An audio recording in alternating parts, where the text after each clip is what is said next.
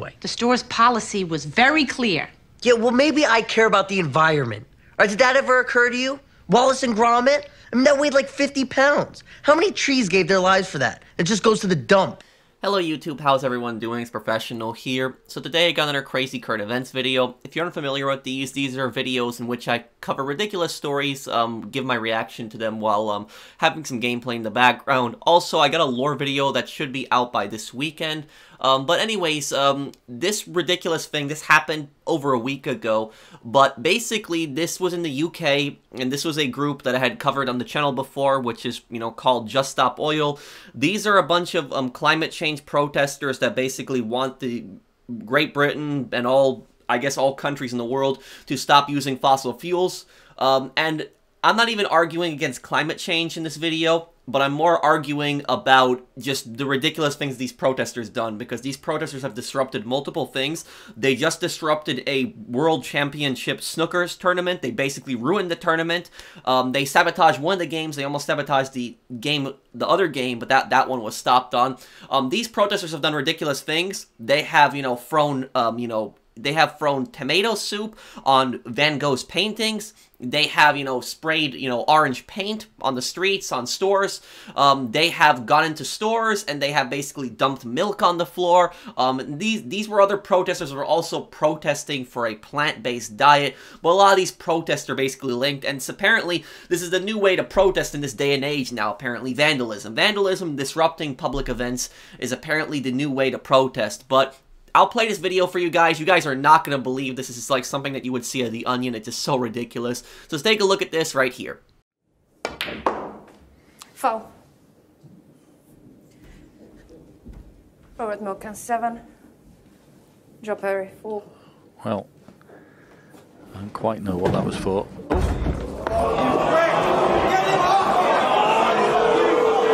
These are terrible, terrible scenes here at the Crucible.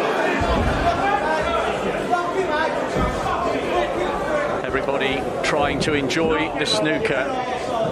I've never seen anything like this in 25 years of watching or working on the Crucible Theatre snooker. And we will now have a significant delay. So yeah, that was them disrupting the Snookers tournament. Now, I didn't even, if I'm even pronouncing it wrong, I'm sorry. That's just how I'm reading it, snooker.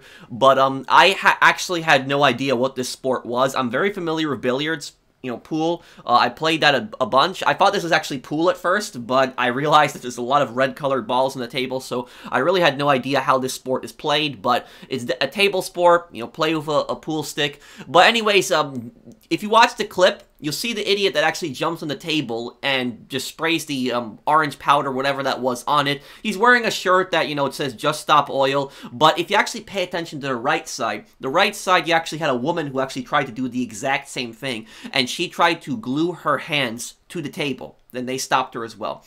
Now, the thing about this is this is actually a common strategy these protesters do. There was a Dutch TV show that was a few months ago. Some idiot protester actually interrupted the TV show and jumped on the table and actually just glued his hands to the table. And there was also another incident where there was a car dealership. I covered this also. I believe the car dealership was in Germany. But basically what happened is in the car dealership, the protesters actually went in there and they glued their hands to the car dealership. And they did this right before closing.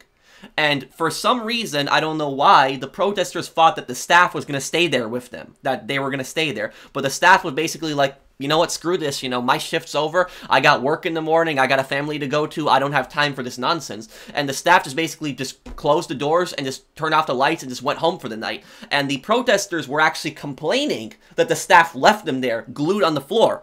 But you were the idiots who ran into the car dealership and chose to glue your hands to the floor. You expect that people are going to stay there hours after their shift with you? I don't know exactly what what's going on here. And then they were complaining that they wanted a food delivery. Eventually, I believe the police had arrived. The police were called by the people at the car dealership, and the police had arrested them. But this just shows you these protesters do completely unreasonable things, ridiculous things, and then they're just absolutely surprised when people just hate their guts.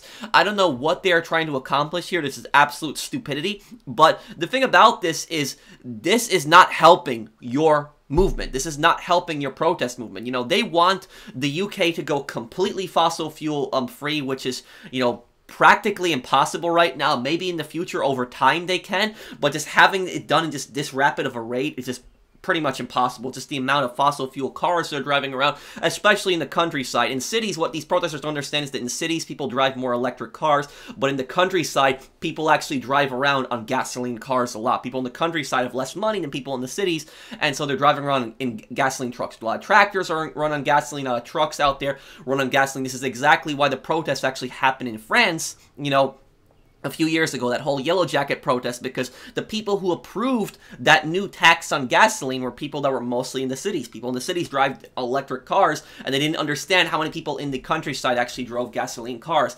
That's why the protests had gotten so angry at the new gasoline tax. But the thing about this is, if these protesters actually want to make a difference, you know, why don't you protest in front of the gasoline, you know, companies' buildings?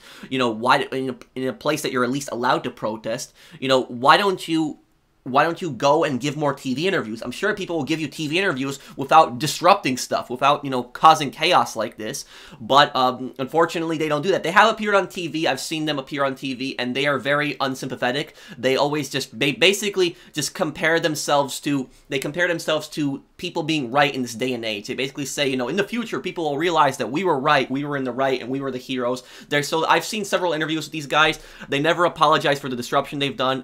They just waste people's time that have nothing to do with, you know, with climate change, nothing to do with fossil fuels, and I don't understand how a Snookers tournament has anything whatsoever to do with this. What does this have to do with this exactly? Nothing. Basically, wouldn't it have made more sense if you tried to reach out to the players who are playing Snookers, because a lot of the fans look up to the players, and maybe try to have one of the players speak up about climate change or something like that? That actually might make a difference, instead of just disrupting the event. Because if I'm watching a sporting event, if I'm watching, you know, pool, you know, because I play pool, if I'm watching a billiards tournament pool, and I see a protester disrupt the tournament, just jump up on the table, I'd be pissed off, and I would just get really annoyed by them. I wouldn't care at all for their cause. It would just make me dislike them heavily. And the thing about this is, the only thing that they are accomplishing here is they are getting more attention. That is true. By disrupting things like this, throwing, you know, tomato soup on paintings, you know, interrupting sporting events like this, gluing your hands on TV shows, stuff like that, they are getting more attention. But it's not the type of attention that you want. It's very negative attention. People are getting pissed off, people are getting annoyed, and it's just making people absolutely hate your guts. I don't understand how this cause is supposed to work. You know, getting people to absolutely hate your guts is somehow apparently going to help your cause. How exactly?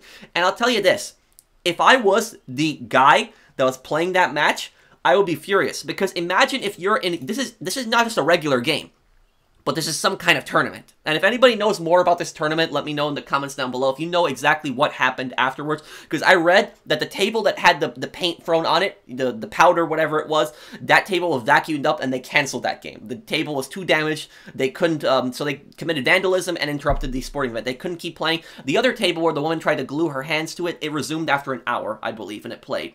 But I have this article here, and it says that Milkins was 11-0 up in the early stages of the opening frame when a man suddenly ran out of the crowd, jumped on the table, and began emptying the powder. It took 12 seconds for 2 security guards to get down the stairs of the Crucible Theater in Sheffield and bundle the activist away, but the damage had been done.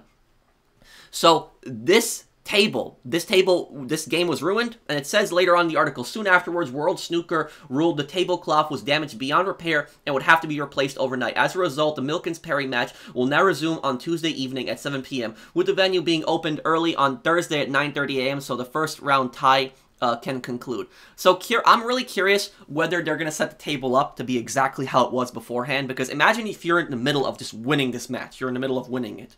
I don't know, that score right there, 11-0, I'm just assuming that he was winning by a lot, so I don't know how this game is played.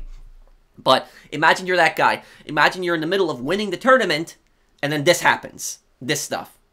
You know, if I was the player, I would give an interview, and I would basically say in that interview, a bunch of idiots just ruined my game. I was just trying to play a game, have fun here, win a tournament, play for my fans, and instead an idiot just jumped on the table and ruined it. And this is not going to stop, guys. This is just going to keep going on and on.